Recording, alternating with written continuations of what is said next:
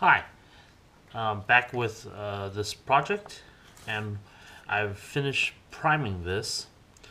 So if you look at this, uh, the pieces, you can see that it's kind of rough looking. It's got that flat finish after I've primed it. Even though I sprayed a fairly heavy wet coat to it, it's still gonna dry very, very flat. So if you feel this, it just feels kind of rough. Now, when you're painting, especially if you're using an airbrush, it's very, very thin layers of paint. So every layer of paint will inherit from the previous layer. So what happens there is if you have any surface defects, dust or a rough looking surface, that next layer of paint will inherit that. So to fix this, I'm going to go ahead and just use a very light sanding mesh or one of these 320 sanding pads. Dip it with some water. Let's start off with the arm would be a good example to start off with. I can just slightly wipe it. Now this might be a little too heavy of a grit, and you'll see as I get down to some of the detail areas, I might sand a little too much of the detail, or sand a little. I might sand some of the primer away. So what I can do is not use something so rough as this, but use one of these sanding meshes. I think this is rated at maybe 1,000. So in this one, I could just be a little bit more heavy-handed when I'm wiping the parts. Now I'm going to go ahead and wipe this clean. You might be able to use a paper towel too to do this, because paper towel has some roughness to it. Now you see that it's dried and the surface is a little bit shinier, and you feel the surface is very, very smooth. From here I would double check if I had any issues, but if I didn't have any issues, I could go ahead and paint right on here, because this is a very, very smooth surface. I'm going to take a closer look and see if there's any sanding mistakes, and there are. Right here, I could even run my fingernail across it. There are some sanding, there are some rough sanding spots right here. I can see that, and it's easily seen in the primer. So what I'm going to do is I'm going to take my 40 or my 320 grit. This I don't even have to worry about wet sanding. And I'm going to sand a little heavier here. I might need to use I'm going to have to use the little higher grit sanding pad. So I'm not going to use the 100, I'm going to try to use the 150. This will end up taking a decent amount of the primer off. And this goes along to the idea that you're going to go through a process of sand, putty, sand. So as I sand this, you can see the scratches where I sanded away the mold line, and you see where the putty is, or the primer is still in there. So I'm gonna slightly sand this away.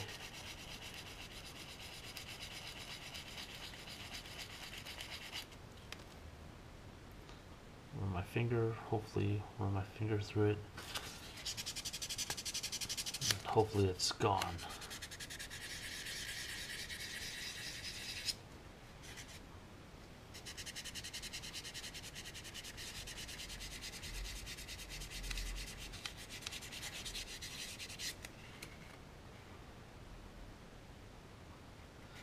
If you run a fingernail test is usually a pretty good way to check if you've gotten something sand it down, because your fingernail will catch onto any of those small little bumps.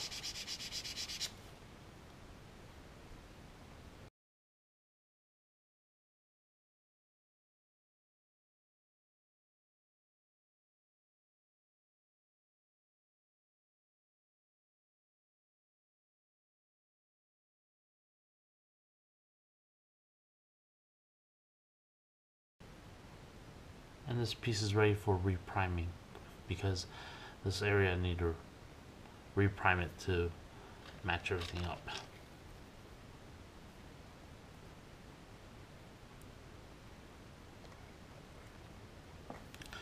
Now I'm going to do a comparison between these two pieces. I'm going to take my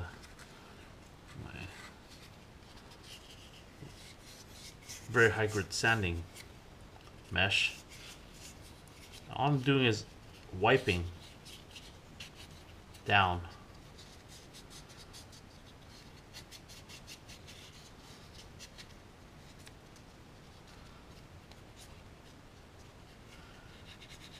I want to hit all the folds.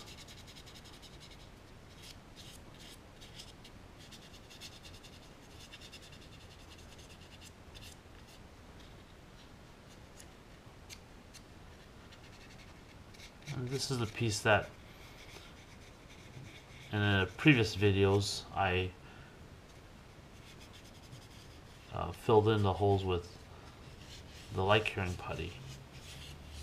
And now you have a comparison between that piece, this piece, and this I guess polished piece.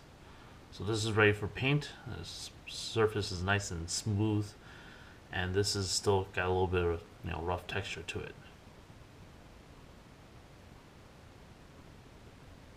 Now for those folks painting high gloss finish, this is where you get that importance of the surface preparation to make sure that it's ready for that high gloss finish.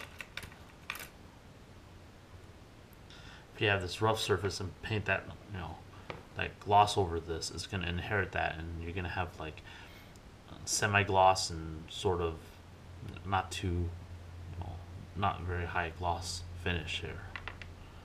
I'm going to take a quick check on this to make sure all the mold lines are gone. Any issues with this part are taken care of, and this looks good.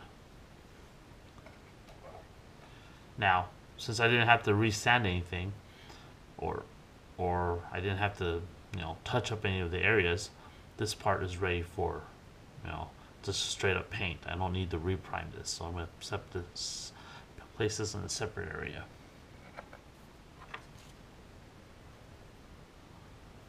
Now here, as I look through this part, it looks like there might be a pinhole on the surface.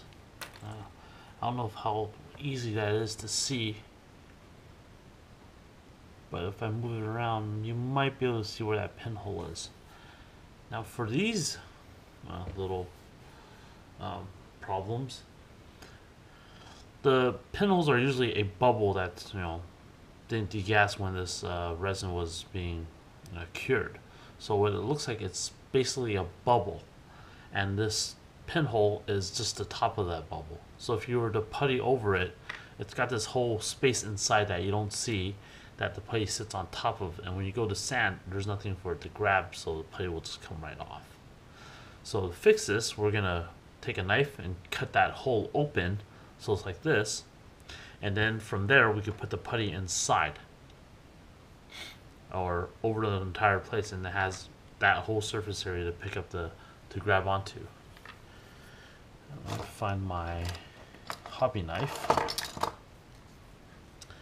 and using the point of my hobby knife I could kind of find where that hole is, and I could dig it out.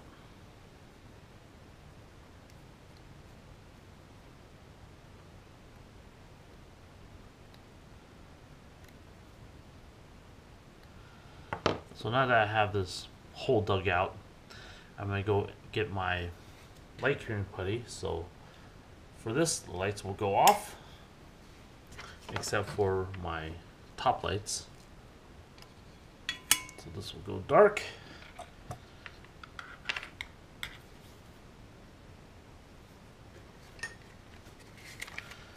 I have my light curing putty here.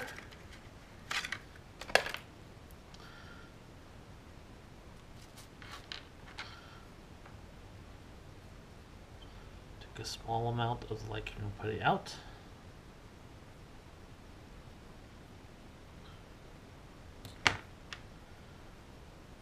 And just apply it to the surface.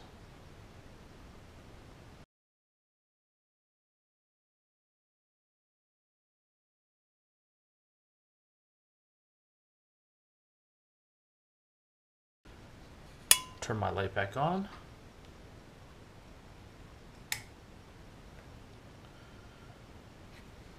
I'll bring my light down a little bit.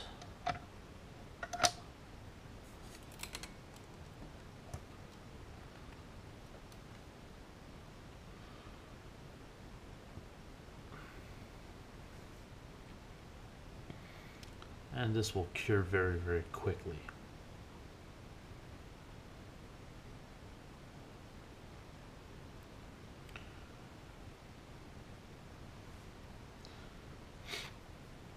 Give it a little bit of a check. Yeah, it's pretty much cured. So again, wipe away some of the excess oils, and this putty is cured solidly. I'm gonna bring my light back up so it's out of the way. And I'm gonna go ahead and sand this down. And you notice how quick this process is. If I was doing this with epoxy putty and applied the putty, waited overnight for it to cure, sanded it down to only have it pop right off the part, I would have to start the process over and wait another night while that epoxy putty cured. And this process would take forever. So I want to sand this down so that the original part, or the putty, is not built up an extra detail around the original part. That's higher grit sanding.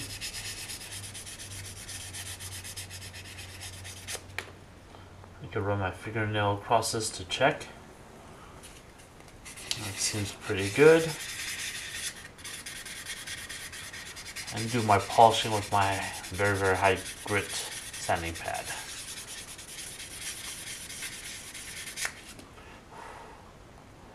Now this is ready for some primer. I'm going to take a look at the rest of this to see if there's any other defects. There doesn't seem to be any other defects, so I'm going to go ahead and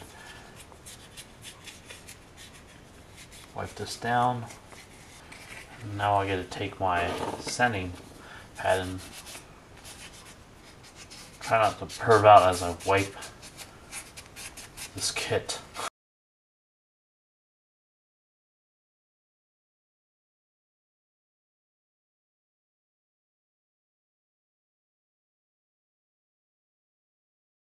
Again, this is all in the name of surface prep. However perverted this does look.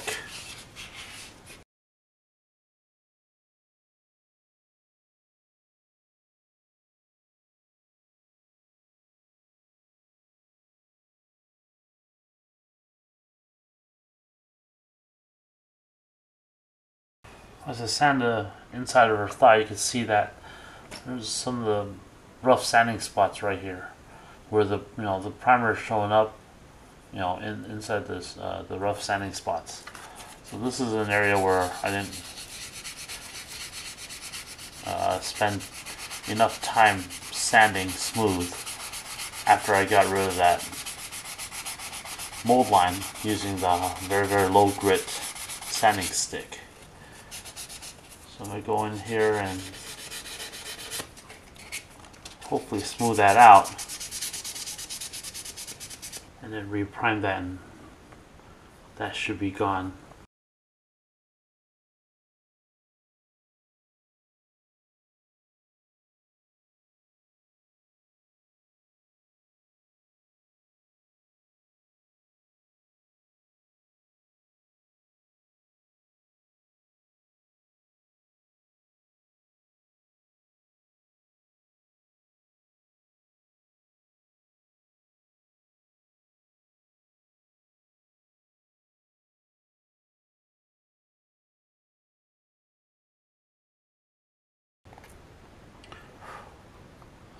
Wow, the paint chipped right off here. You see this? So that tells me that there's still a little bit of mold release here. And hopefully I could sand this area.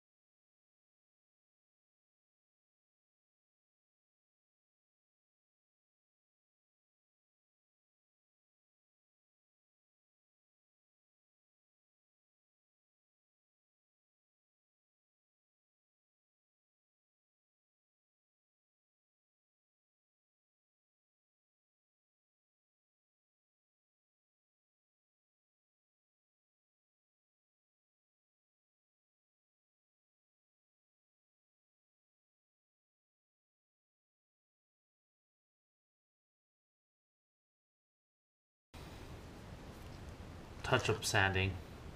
I'm going to go ahead and reprime these parts.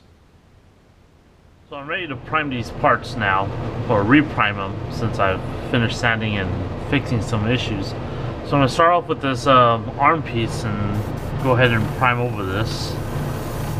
I'm going to do what I did before, light misting coat over the general area, and then spray heavier. And you should be able to see that fixed area is gone, or you can't see the putty mark anymore.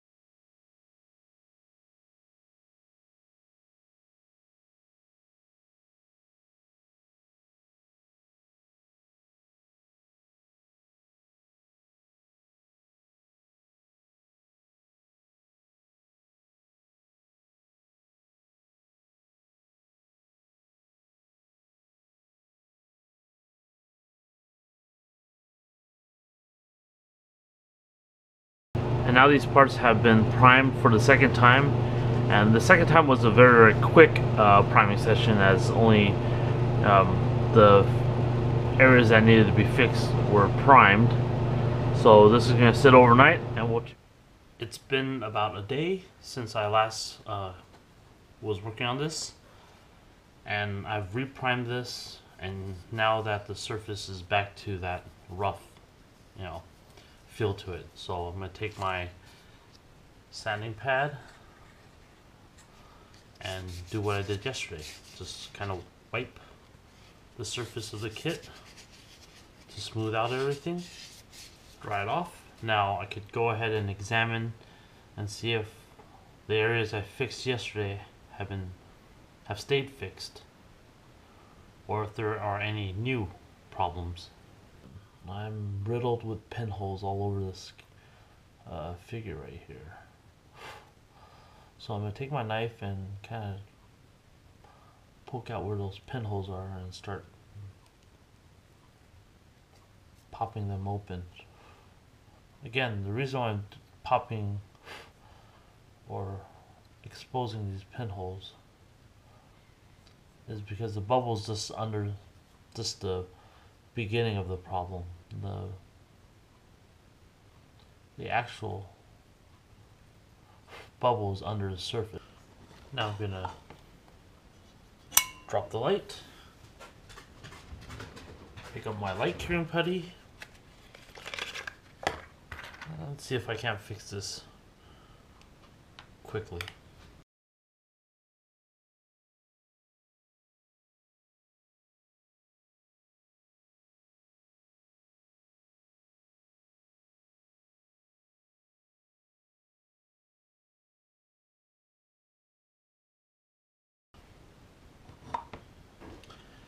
Okay, now that putty has been applied, I'm going to turn my light back on, and for the purpose of this, I'm going to use a separate light source so we can capture this process.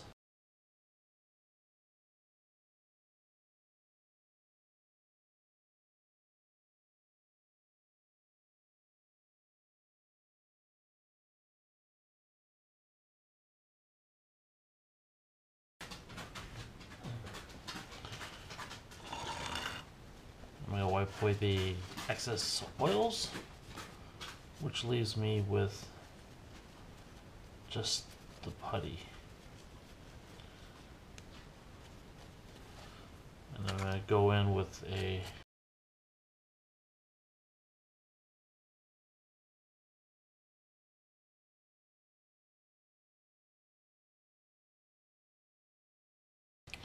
now this light curing putty cures up to be about as soft as the resin is, so it's a very good medium to use as a filler, because when you're sanding it, it sands about the same level.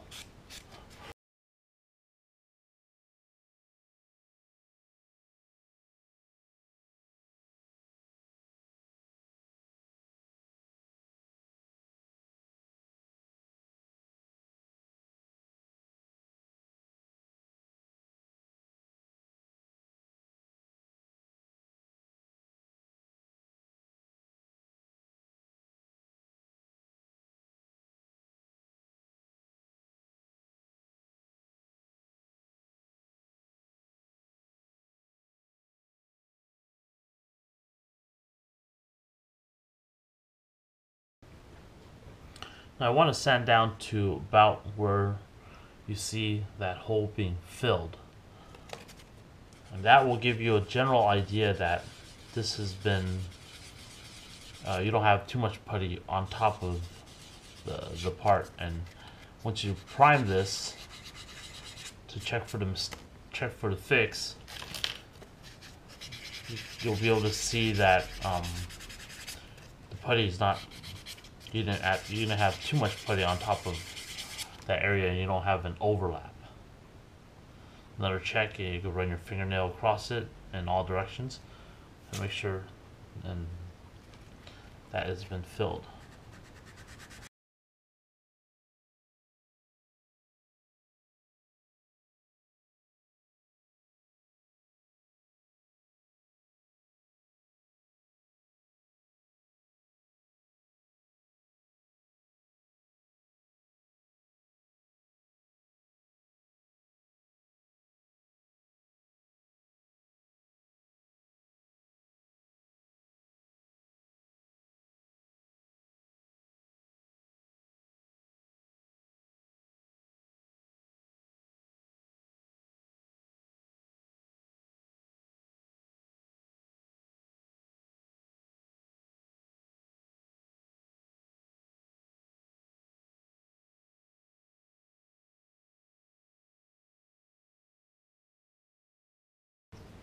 as I've sanded away, there's still a little bit of a bubble from this putty mark here, which happens every so often, so I'm going to clean that out best as I can.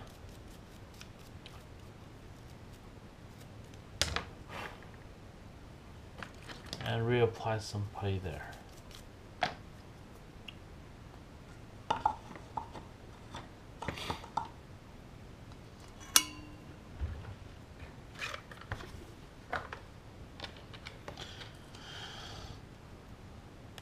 Since it's a very small area, I'm going to try to apply a small amount of the putty.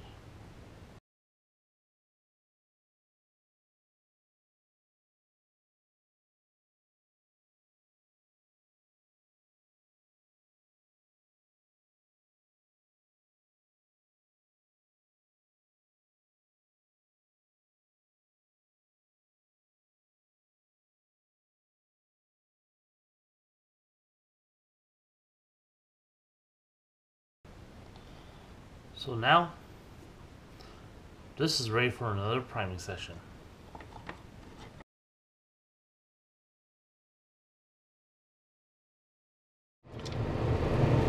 So now that I have this puttied, I can go ahead and prime this and see if I fixed all the pinholes.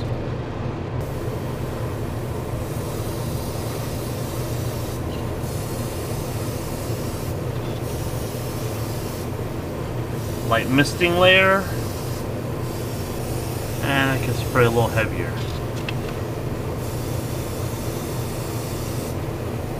Now after priming this, I can see that right about here I have some excess putty that needs to be sanded away. But the rest of it looks pretty good. There's a little bit of putty right about there that I will have to sand down. But other than that, I think I hit all the pinholes. It looks a lot better than it did before.